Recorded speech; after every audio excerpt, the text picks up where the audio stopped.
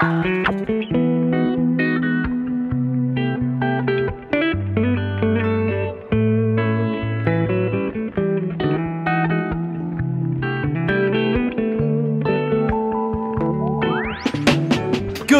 morning guys, welcome back to the channel and welcome back to another video. We're back in the garage with the 135. I've been working on this car a lot lately, but I do have to admit, it's been a lot of fun. So today's little DIY or modification is a relatively easy one, and also I'm finding out it's a pretty popular one in the N54 community. Let me show you guys what we're getting into. All right, so here we are with the 135, getting into that 1M conversion. One of the biggest things to me that sticks out that was always kind of strange from the beginning of owning this car was the way that this cowl was designed. There's like this big shelf up here that covers up a good quarter of the engine on the backside. It also makes working back here a little bit more difficult. So the first thing I did was actually look up how to convert this to like an E90 or E92 M3 cowl. There is a way to do that. You can actually order the OEM parts, but I think it comes out to like $650 with all the parts included. In my opinion, that's a little bit much to be spending on just like a cowl modification. So I did a little more digging and I found out a lot of guys actually just modify their factory 135 or N54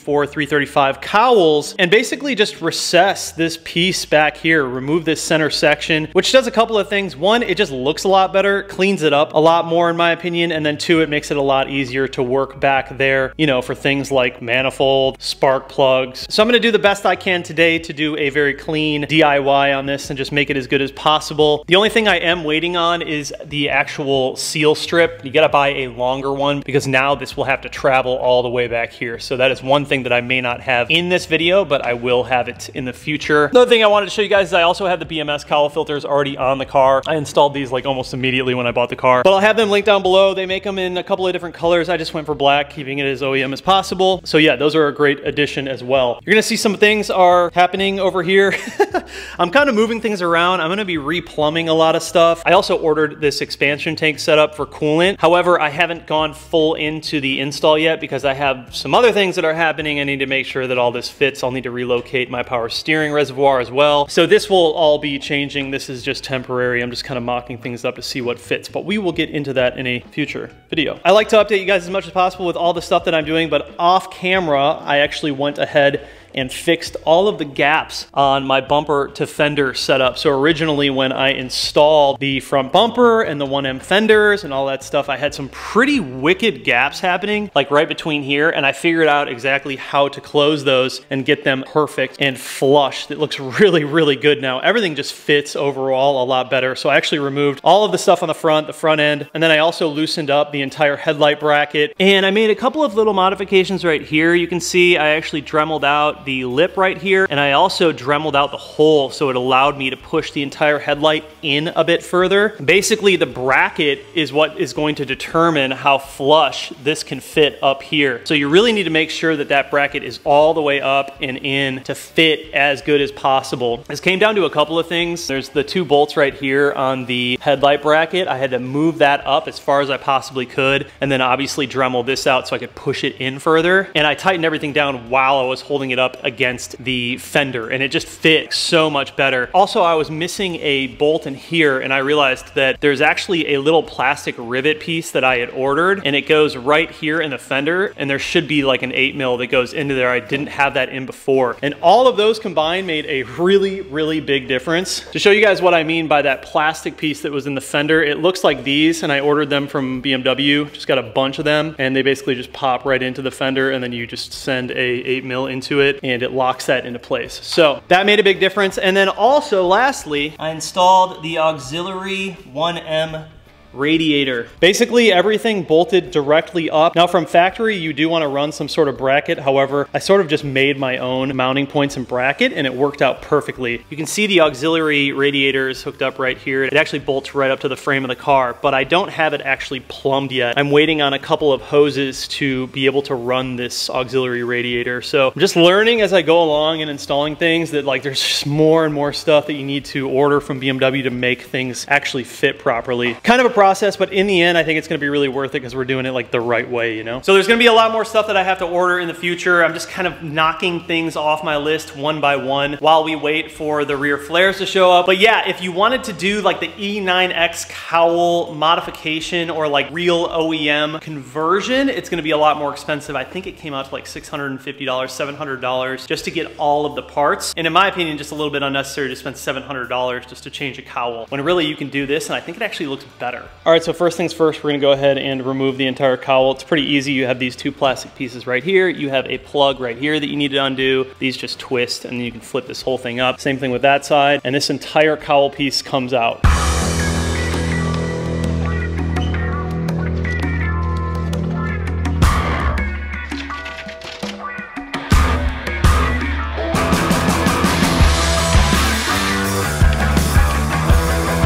All right, so we got it off. This thing is like surprisingly heavy. Not sure what it's made out of. I guess just plastic, but it feels like it's enforced or something. We gotta pull off our sensor as well right here. One thing about mine is I'm actually missing a seal, so I gotta order that. There should be like a little gasket seal that goes across here. I'm gonna have to find the part number on that and order it. Definitely don't wanna leave that off. That's how you get water in the back of your engine or on top of your engine cover. I'm gonna go ahead and pull this sensor off real quick.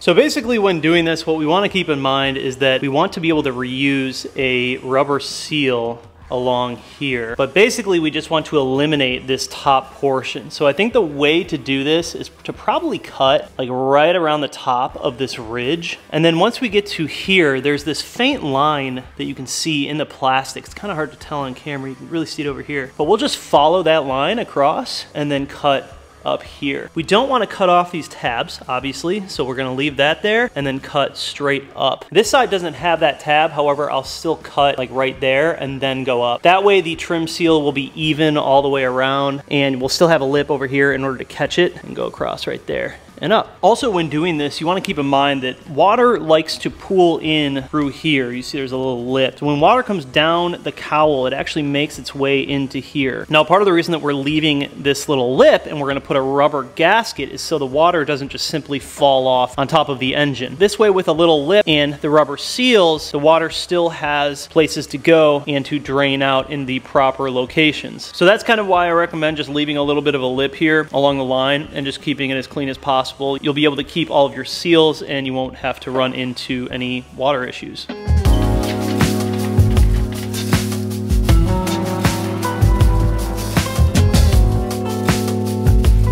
All right, so I just did some rough measuring and I think that this is gonna work pretty well. I am gonna try and round that off right there so it's not like a harsh corner. That way the seals will fit better. And then following it along here, I also did just a little line above it to where I'm gonna try and round it off again so these seals fit better. And then same thing over here, just a bit of a round off, make it fit better. And then we'll cut right before this tab right there. So this should work out pretty good. We're gonna go ahead and use a Dremel for this. I'm hoping that the Dremel will work because this thing's, it feels like a very thick piece of plastic. We'll see if it makes it through it.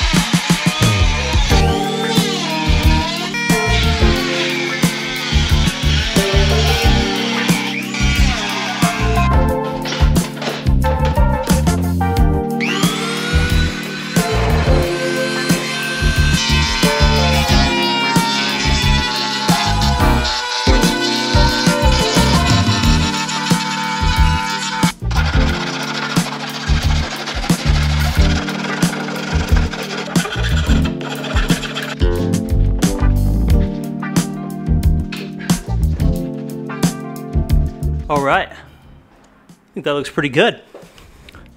It's like OEM factory, man. Not too bad.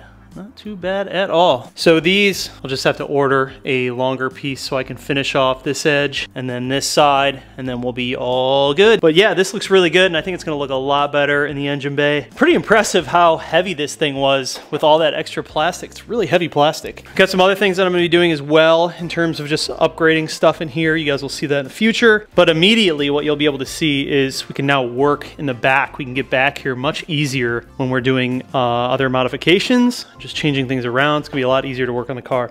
So let's go ahead and put this in and see how it looks.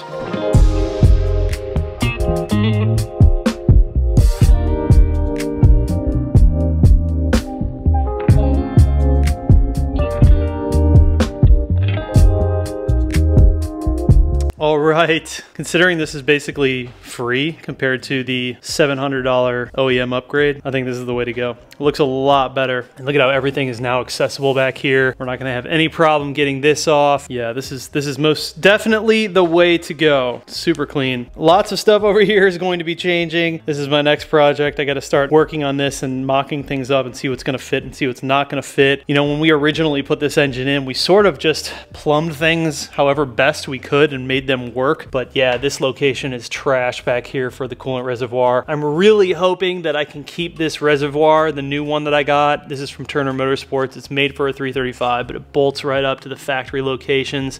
Looks really good. It also has a bracket for the power steering reservoir, which is nice. So that just makes everything fit so much better. Really hoping that I can retain that with my new intake manifold, but we'll see. I might have to adjust some things. I might have to make some custom brackets. We'll see, we'll see. My strut braces are just destroyed. They look horrible, but I got something coming for those as well. I'm gonna be doing a pretty cool little DIY retrofit. All right guys, so there you go. Super easy, clean DIY on the COWL setup. If you're doing this, it's probably only gonna take about an hour. I recommend getting a grinder though. The Dremel is just not quite strong enough to eat through that really thick plastic. But I wanna thank you guys for watching the video. Hopefully this video brought some value to you and helped you out if you're looking to do this modification. As always, I'll have all of my 1M conversion parts linked down below in a Google Sheet. Go ahead and check that out if you're interested in converting your 135 to a 1M. But that is going to wrap up this video. Thank you guys so much for watching. I'll see you in the next one. Peace.